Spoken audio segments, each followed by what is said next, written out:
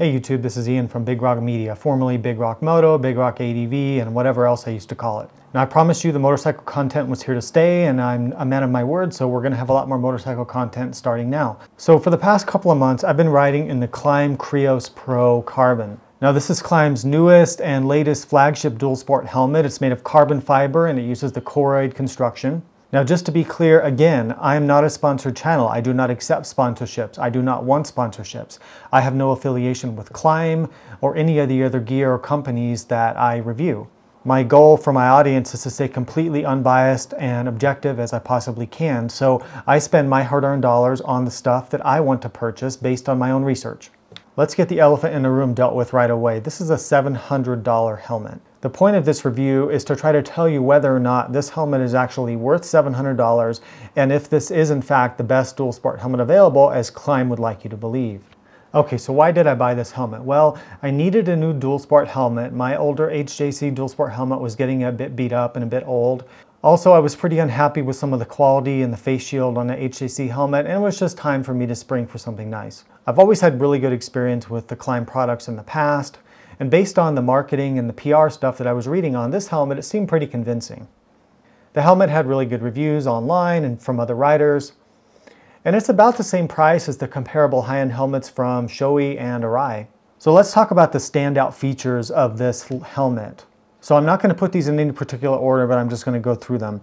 So this helmet is one of the lightest weight helmets out there, not just for a dual sport helmet, but for a helmet in general, period. So this helmet you see here weighs 3.1 pounds or about 1,400 grams if you're in another country. Now how does that compare? Well, the Shoei Hornet X2 weighs 4 pounds, so almost 25% more than this helmet. That's 1,800 grams. The Arai XD4, which is another really popular dual sport helmet, weighs 3.6 pounds or 1,650 grams. So the weight is a really big deal. The reason that weight is important is because you feel it when you ride. You feel it on your neck all day long, and having a lighter weight helmet is a great thing. I really like the versatility of this helmet. Now this is kind of true of all dual sport helmets, but you can run it in adventure mode, which I have now, which is with the shield on. So how I have mine set up is that I run the goggle quick strap, and you can then run your goggles here like this using the quick strap. So I keep them stored behind the helmet here with the quick strap system. Or you can take the beak off, the visor off, to give you the smoothest wind flow, and that's kind of street mode. You can also, of course, run with the visor, but not with the face shield, and I guess that would be like a dirt helmet then, and then you'd use goggles. So I guess there's really 4 modes you can do. This helmet has some pretty cool technology in it. It uses the Hornet construction. So the Hornet is like some kind of a membrane, and I'll put the information up here on the screen, but it's a radically different kind of design than EPS foam, styrofoam liner that you find in most helmets out there. Klim says that this is more breathable, it has much more ventilation because it's mostly air. They also have a lot of claims about crash protection and safety. Now I can't confirm or deny those things.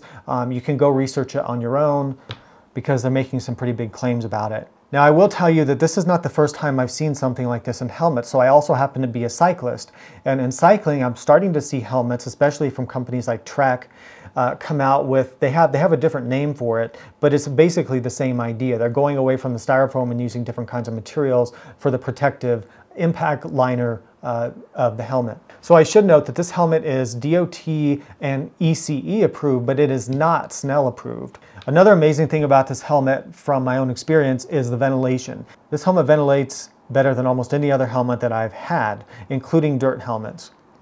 I think it has something to do with a really good venting scheme, but also it has to do with that Hornet construction that allows air to flow through. I never feel hot in this helmet, and that is definitely not something I could say after wearing the Shoei Hornet X2, the HJC dual sport helmet, other helmets from companies like AFX. I have a Fox dirt helmet. I've had Fly Racing dirt helmets. I've had a lot of different helmets, and this ventilation is really as good as they say it is. Another amazing thing about this helmet, and I'll put up some better video of this here, is this fidlock strap system. This fidlock strap is simply a game changer. So how it works is, and this is especially nice when you're wearing gloves, which you are probably when you're riding, you simply get the buckle close to where it needs to be, and it magnetically clicks into place. Look at that. You hear the click? That's amazing. You don't have to think about it at all. You just simply get it close, It has this little strap, and then it clicks into place magnetically. It is ECE and DOT approved. It is super safe, super strong. The magnet's not giving you the holding protection, it just allows it to latch. And then to remove it, you just pull this little red tab and it's off. It's seriously one of the game-changing features of this helmet, and I hope that other companies are able to adopt this strap because it would benefit all riders out there. Okay, so the helmet comes with a transition shield. Now, I do not actually have the transition shield, and that's a long story because mine didn't come with it because I bought this as a demo from eBay anyway. Who cares? I don't have the transition shield. I'm also not going to be purchasing it, and here's why. Number one, it's $150. Now, keep in mind, it comes with the helmet if you buy it brand new from Klim, so I was kind of bummed I didn't get it. But I'm not going to be buying it because number one, that's expensive. Number two, I hear they're kind of easy to scratch. And number three, when you have the peak on and the sun's coming down like this, you're going to get different lines on the helmet because the helmet reacts chemically to light hitting it. So when the light's hitting it unevenly because of this peak, it's not really going to darken evenly. And actually, I believe Klim says in their own materials that if you're riding with the shield, you should not use or if you're riding with the visor, you should not be using the transition shield. So let's talk about noise for a minute. So the noise level on this helmet, I would say is about average for a dual sport helmet. I wouldn't say it's really particularly quiet. I felt that my Shoei Hornet X2 was maybe a little bit quieter. I'm not sure if this has to do with the core materials or the carbon fiber shells. Some people have said that carbon fiber helmets are a little bit louder, and this is the first carbon helmet I've had, so maybe it's that. It's not a deal breaker. It's not really something, you're probably not going to notice it, but I pay attention to little details, and it seems it's not as quiet as I expected for the money. I guess I'll put it that way. I hope you're enjoying the video so far. If you like this content and you want to see more content like it, please help me create more of this by doing three things. You can subscribe to the channel, you can hit the thumbs up button on the video, and you can also consider becoming a supporter on Patreon. Thank you so much for watching, and now back to your video. I like how this whole mechanism here is easy to remove. So you basically twist these little locks. I'm not going to do it right now because I have to put it back. But you twist these things and the shield and the visor come off really, really easily. So if you want to convert to a different mode or you want to take your visor off, it's pretty easy to do that. The visor is, also I want to mention about the beak here. Some people call it the peak, a beak, a visor, whatever it is. This one is pretty aerodynamic. You can see it's got really good like scoops going through it, so the air doesn't seem to catch it too much and buffet you around. I've ridden this on naked bikes without any windshield. I've ridden with different windshields on my GS and my 790 and even my 500, and I don't get the moving around based on this. So they did a good job aerodynamically with that. Also, the viewport is really big, and that's a benefit of dual sport helmets in general, but it's very optically correct and very large. It's hard to go back to a street helmet because once you get used to the big visibility of this, it's kind of hard to go back to that smaller shield on a street helmet.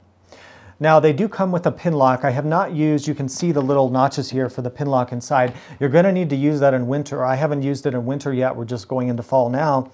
But you're going to need to use pin lock to prevent fogging in the winter. The pin lock system is pretty universally accepted and well liked for anti-fogging properties. Let's talk about the sizing. So the sizing, I wear a large in most helmets. Sometimes I'm between a medium and a large. I bought the large on the Klim.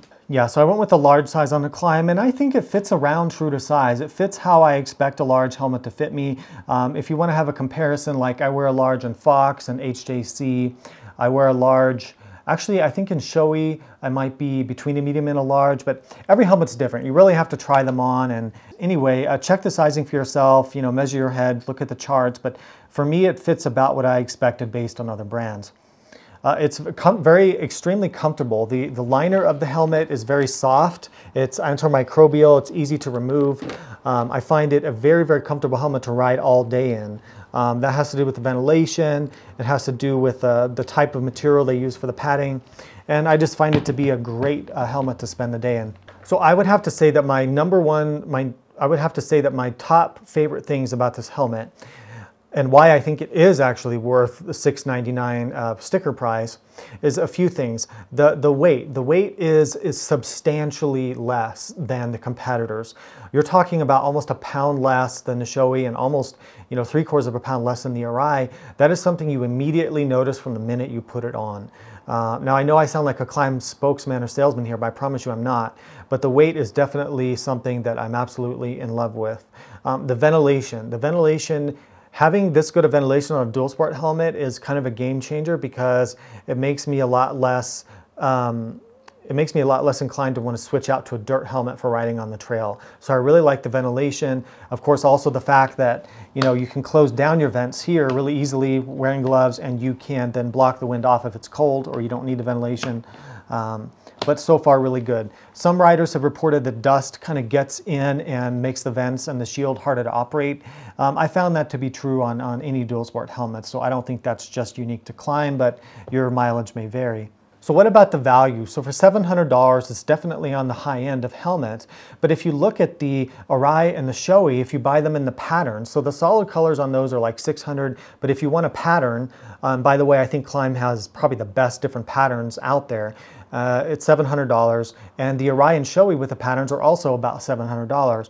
The fact that you're getting the lightweight corrugated and carbon fiber construction, the excellent ventilation, the fidlock strap, and of course the great graphics and everything else, I think this makes it the best value dual sport helmet on the high end. It's definitely a better value than the Shoei and the Arai.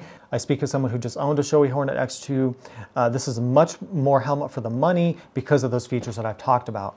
Also, the fidlock system is right up there with the ventilation and the lightweight. The fidlock, once you have it, you are not going to want to go back. The convenience of just being able to get that buckle somewhat near while you're wearing gloves and then it just snaps itself into place with a magnet is like the first time you experience it, it's like, whoa, that's a game changer. You don't want to go back to the strap going through the buckle or even the ratchet strap that some Europeans helmets have where you click the ratchet in. I don't like that one either. This one is the best, and I hope other manufacturers can adopt it. So overall, in conclusion, I am a big fan of this helmet. I think it's worth every dollar of the price tag. I wish it was less expensive, but you have to compare it to what it competes with. And what it competes with is $600 and $700 helmets.